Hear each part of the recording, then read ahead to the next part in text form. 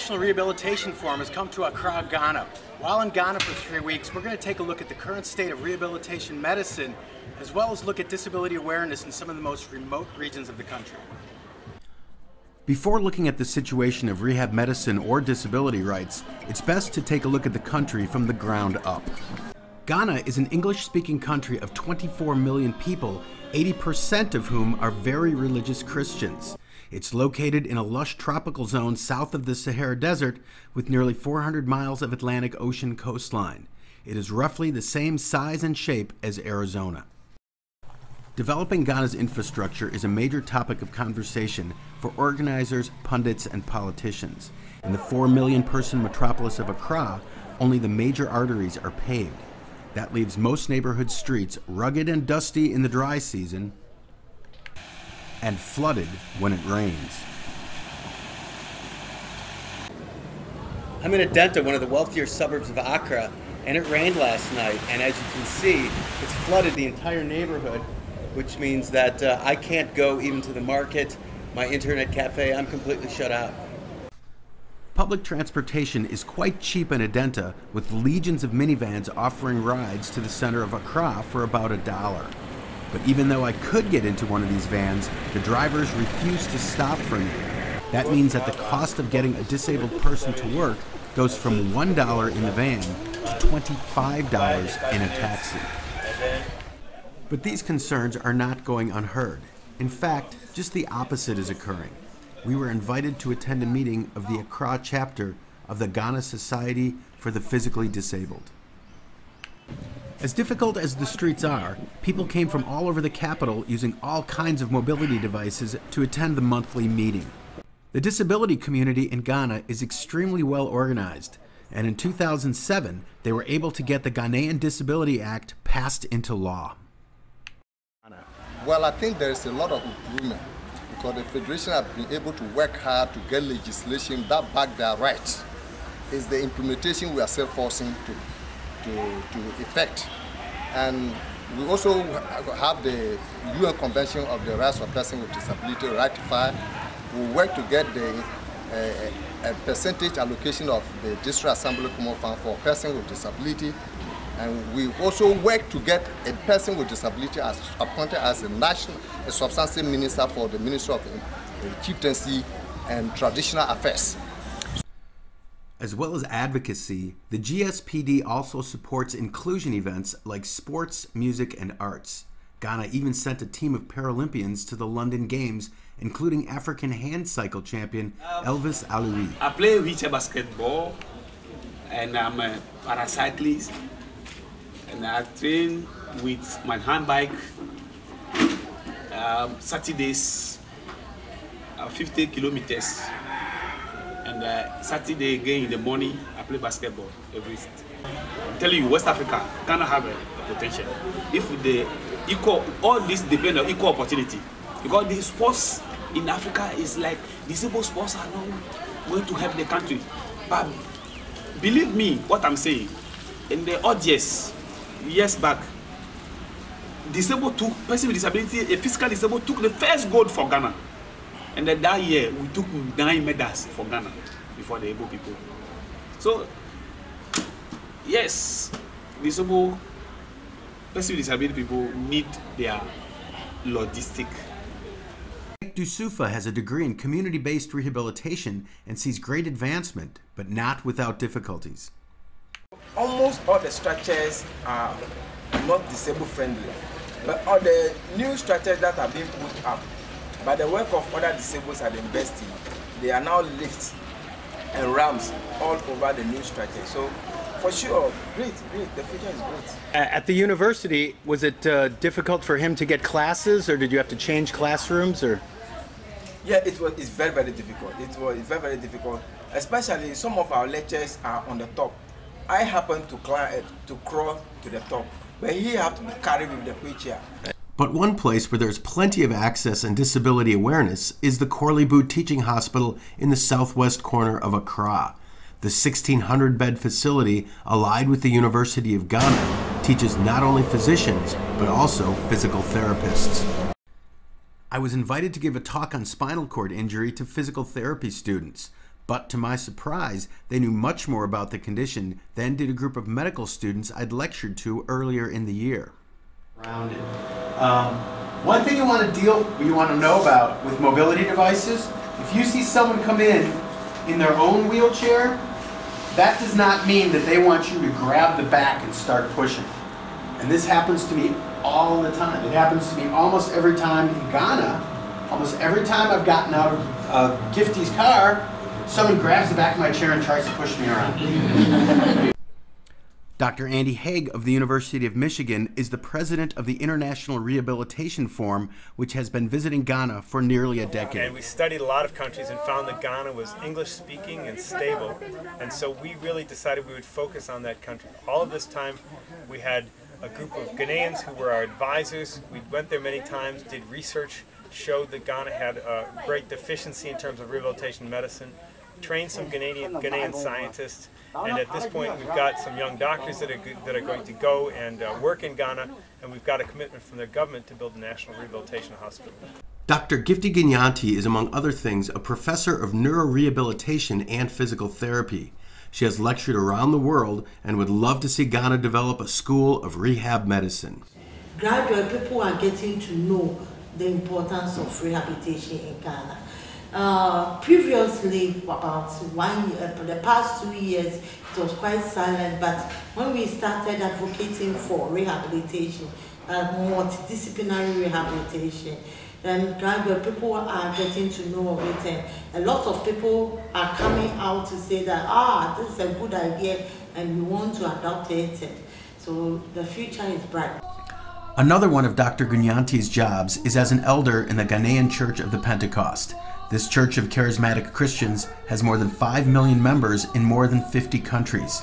Religion, especially Christianity, is an integral part of Ghanaian life.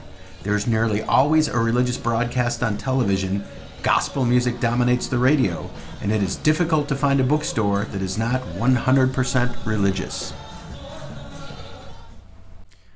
But religion goes deeper into our story, as the Apostle Dr. Michael Ntumi, the former leader of the 5 million person Pentecostal church, is now a quadriplegic. After years of agonizing pain due to a thinning in his neck bones, Dr. Ntumi flew to Germany to have his condition, cervical stenosis, operated on. Doctors hoped he would walk just weeks after his operation, but now, 4 years later, he is still in his chair with only limited leg and arm movement. Dr. Ntumi, now the head of the German chapter of the Church of the Pentecost, granted us an audience where he talked about how his church will lead Ghana's rehab medicine revolution. In June 2010, I was hospitalized in a rehabilitation center in Germany, and I became very close to the professors, medical professors, and the director of that institution.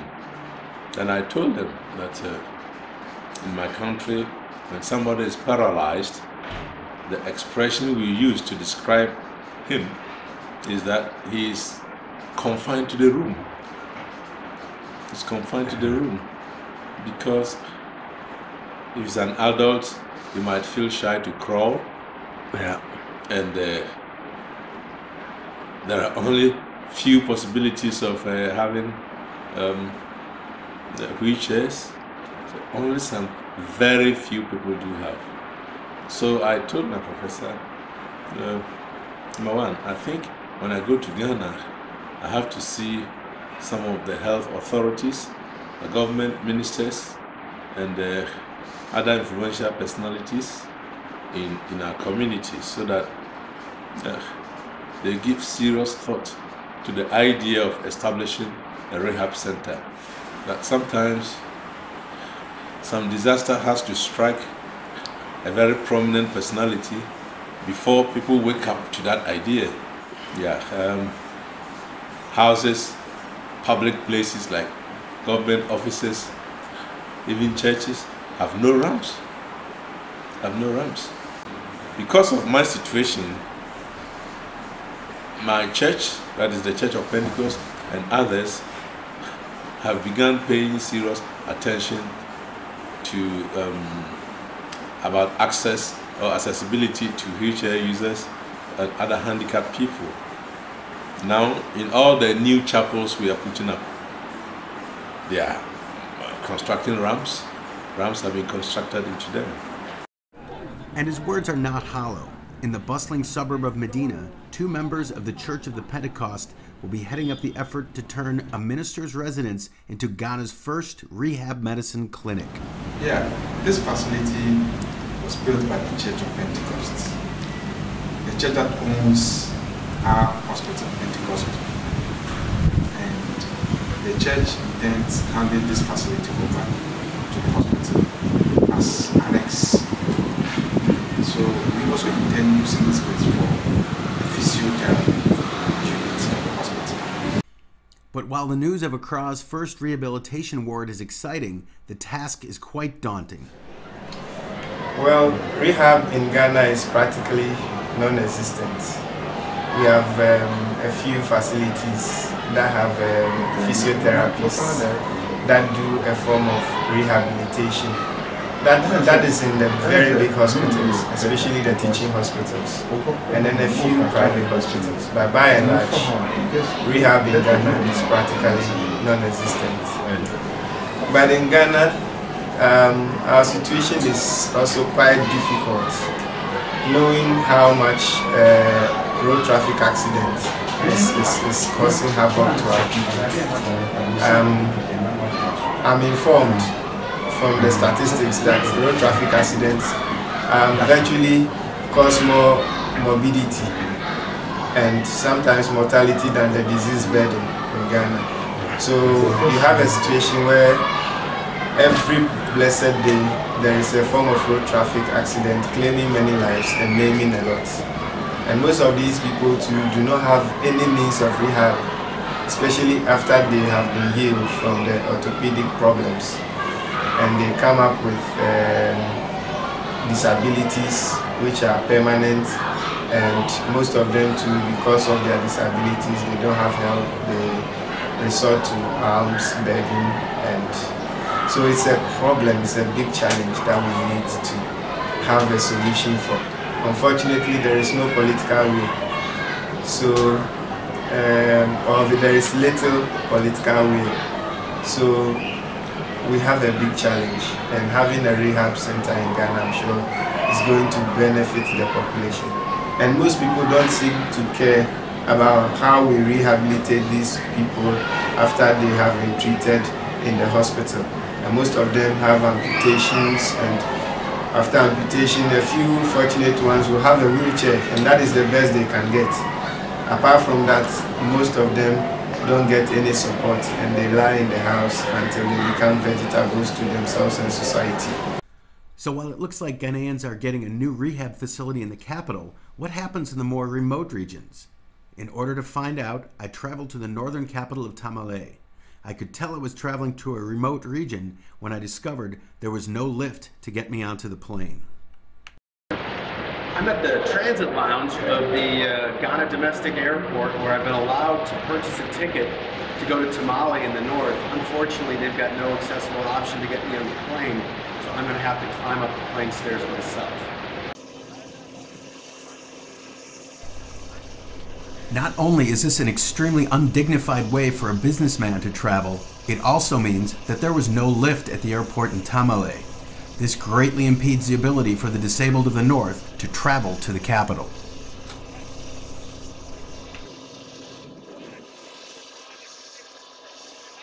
Compared to Accra, Tamale was much more agreeable to people with mobility issues. But here in the northern capital of Tamale, there's much less traffic, the streets are quiet, everything's pretty clean, it's a much more agreeable place. I was invited by Dr. Dazifa Ahadzi to speak to medical students at the Tamale Teaching Hospital. While rehab medicine may be on the verge of reality in the capital, it is not progressing in the north. I think there's a need. There's a need because most of the rehabilitation services in Ghana are provided by physiotherapists, and the burden is too great for them to handle. And usually, I know in other places, the physiatrist leads the team for rehabilitation, and there are other aspects that need to be catered for, like speech therapy, occupational therapy. So those needs are not met. But physical therapy, on the other hand, is extremely well developed. I don't think the limitations are that different, because you saw the equipment they have. I think it's basically the same things they have in most of the physiotherapy units in Ghana. So I think they are quite well equipped. Although the challenges remain. The environment does not suit people with disabilities. Even moving around, even their homes, let's start from the home, even moving around the homes, most of the homes are not designed for disabled people. Most of the time they live in sometimes these round houses, and even entering the room becomes a problem. And it's also very difficult telling the family that because of this person you have to modify your home or your house. You have to maybe change a little few, some few things like the construction, maybe do some passageway for the person so you can easily enter the room. It's very difficult to get them to do all those things because of one, the financial burden that's going to put on them.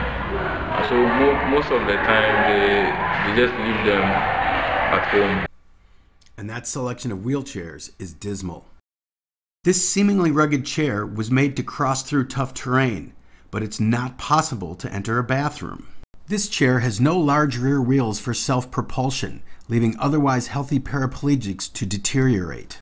Unfortunately, ripped up and discarded chairs like this are the norm. But Tamale is still a major city of nearly 2 million people. Most of Ghana's 24 million citizens live in rural areas with limited resources. To see the condition of the disabled in one of these remote regions, I traveled 4 hours north of Tamale to Garu, just 10 kilometers from both the Burkina Faso and Togo borders. The 4-hour drive started on paved streets and ended up on dirt paths and semi-paved highways where obstacles can slow a car down to 5 miles an hour. So this is my living quarters in Garu, and if you'll notice, it comes with a mosquito net. The Ghanaian government has come up with a very effective program against malaria. Here in Garu, I'm in the hotbed of malaria. It's a malaria hot area according to the World Health Organization. Most of the stings, most of the bites come at night. So this protection right here, this mosquito net, has saved thousands, if not millions of cases of malaria. Yet here, the most remote area that the IRF has been to, Ghana's disabled are well organized, well served, and actually thriving. Soon upon arriving in Garu, I attended a meeting of their local disability council. Ale Musa, a blind school teacher and a local politician, is the chapter president. Well, do you also have, I know in Accra, they get 2% of the budget. Do you also get some funding? Yes, we get some. 2%? 2%. It's across the country. It's across the country. It's the whole country. It's the whole country. It's amazing. It's an amazing law. That's a lot of money. Who decides who gets to spend or how the 2% is spent? The committee, we have the chairperson or the chairman of the committee, and currently in this our district, the chairman is the director of the social welfare. She is the chairperson of the fund management committee, disability fund management committee. And then we also have the secretary. And the secretary is the coordinator of the CBR. And we also have some other members. We have 2 people from our organization who are representing our organization in the fund management committee. Although Garu is one of the most remote places I've ever reported from, it's also one of the most accessible, seeing as everything's on the ground floor. Every house, every building, every business is accessible. The only health facility in Garu is run by the Northern Presbyterian Health Services. Daniel Atia is a nurse at the facility and describes what happens when serious accidents occur. To a major hospital. Yeah. If they come immediately and we detect that it is a spinal side that is, we make at least the first treatment, we give IV line. IV line, yeah. And we call the ambulance, national ambulance or the hospital ambulance to come and convey the patient with the nurse. I used to do that. So you go with the patient? To the patient to Boku Hospital. And you go to Tamale, is that the nearest hospital? No, sometimes in the Boku that we determine, the doctor will determine that let's go. Okay. Or even in Accra. In Accra on the airplane? Yes. So, no, yes. You get to Tamale, they will get the plane there. Okay. But let me talk about Boku. We have this physiotherapist now in Boku. You go there to take the X-ray and see what is happening. That's left to the doctors. And the nurses would be there and see how they are going to transport the patient. John Allo heads up the regional community-based rehabilitation team that offers medical, financial, and social support to Garu's disabled.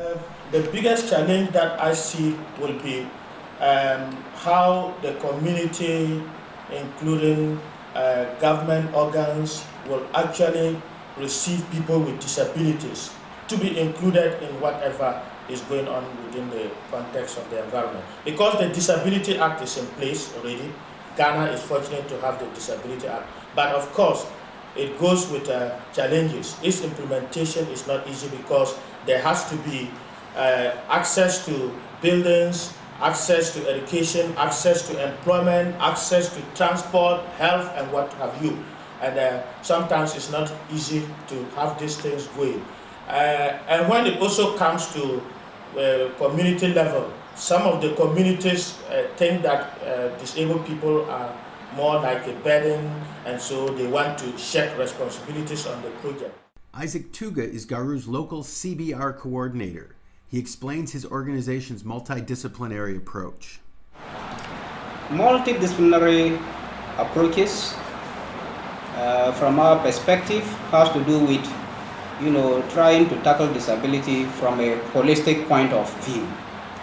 And in our operations, we have put in place a team, and their sole responsibility is to go to the communities and try to identify various categories of impairments and intervene.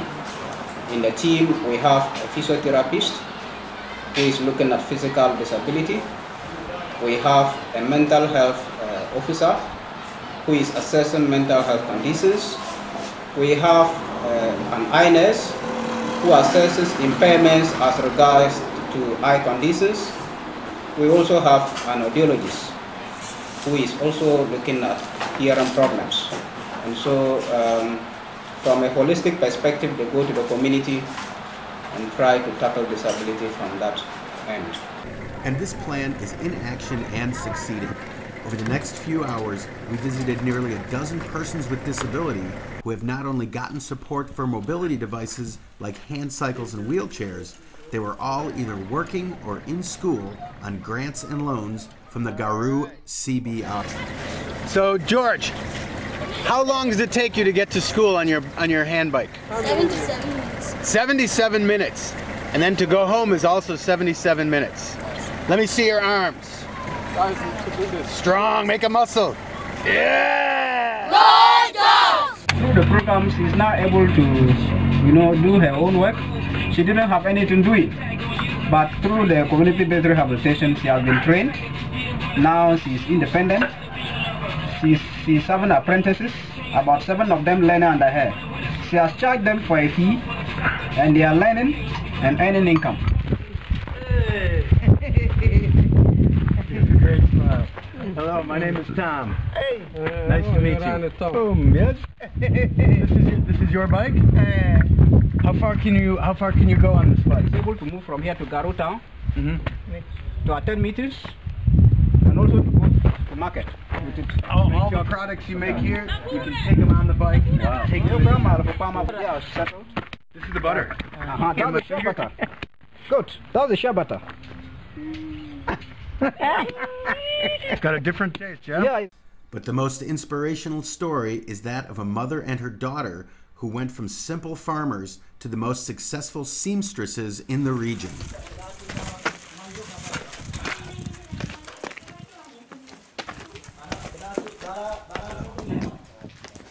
My name is Tom.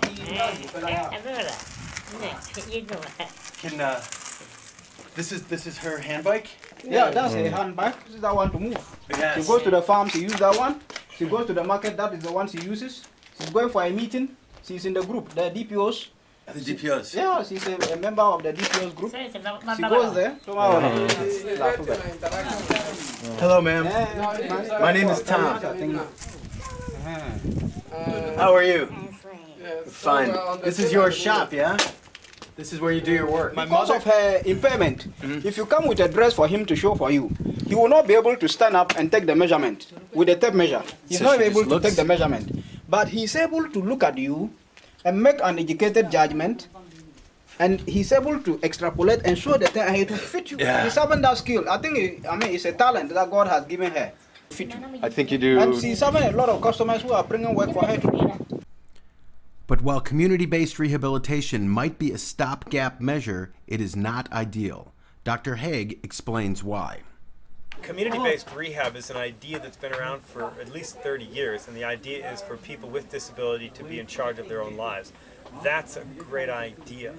It's gone in the wrong direction in some ways because the medical aspects of rehabilitation are often ignored by governments and policymakers who think that simply having family members work with the people with disabilities is sufficient. I often compare community-based rehab to community-based neurosurgery. When you look at the expertise of a rehabilitation doctor and what they have to offer, it is a compromise to have the medical care from family members or community health workers. But no report on Ghana would be complete without mentioning football. In Ghana, football is king. I've always wanted to see a big soccer match in Africa, and I was lucky to be in town for an all-star game featuring some of Africa's best taking a break from their European teams. I'm at the Accra Sports Stadium right now. We're watching the World 11 play the Africa 11 in an all-star match. The place is about 80% full right now. We have great Ghanaian supporters with us. And we also have disabled people here. We were able to enter the game for free, although it did take me about an hour to get in, and I missed the whole first half. Now, some people actually came in their hand cycles and climbed into the seats.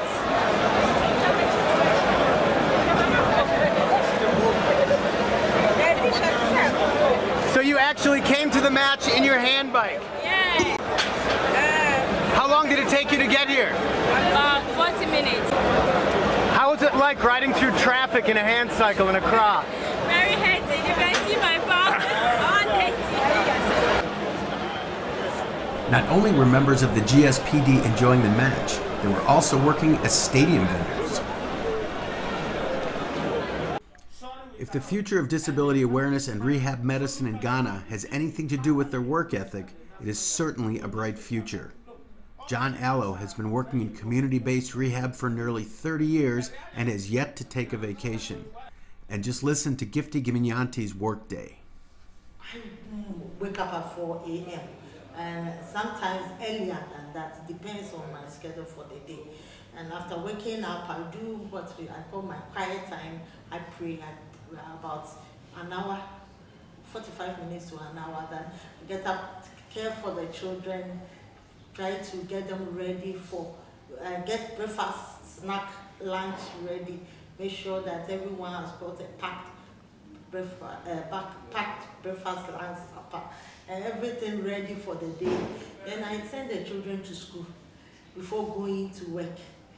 But if a day that I have to give a lecture, then it means I have to wake up at 3, prepare the lecture for 1 hour before starting all this routine. Then after teaching, I have to send the children to school, go and teach, come back and pick them up from school, come and make sure that they are done their homework, everything, go back to church. Then I'll come back around, most of we close from church around 9. So when I come back at 9, I come and prepare for the next day. So the things that I can keep over the night, I will do that and go and sleep around 11. So even if you travel from Accra to Tamale to Garu, you cannot find one single rehabilitation doctor. But Ghana does have one of the most comprehensive disability organizations in the world. And this is a sign of hope to the medical professionals. Ghana is in the position to develop in rehabilitation. We have the resources, we have the people, We have I'm saying that what we don't have is just small, minute thing. A little push for Ghana, a little push, I think we can get a modern rehabilitation facility here. It's a pretty exciting thing when you think about Ghana 10 years from now and rehabilitation. We have enough people interested, we have government people interested as well. I think at that point you're going to have some centers all over the country that take care of people with disability. You're going to have prosthetics and orthotics. You're going to have a rehab residency, the first one in West Africa that's going to train the next generation. And it's going to be a self-sustained thing. It's not going to be charity from the West, it's going to be Ghana taking care of itself.